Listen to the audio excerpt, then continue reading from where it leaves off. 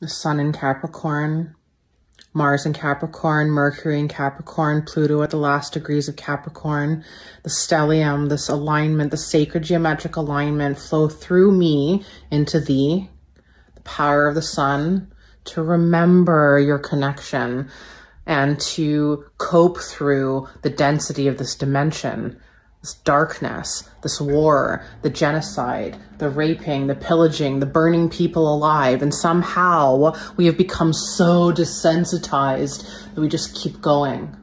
And we celebrated a mass hallucination not that long ago. Well, something doesn't feel quite right. And are you willing to awaken beyond self-deception and self-abandonment? We've forgotten ourselves and we are being called to awaken. This is the prophecy. Are you willing to grow? Are you willing to do the work to remember the truth of who you really are?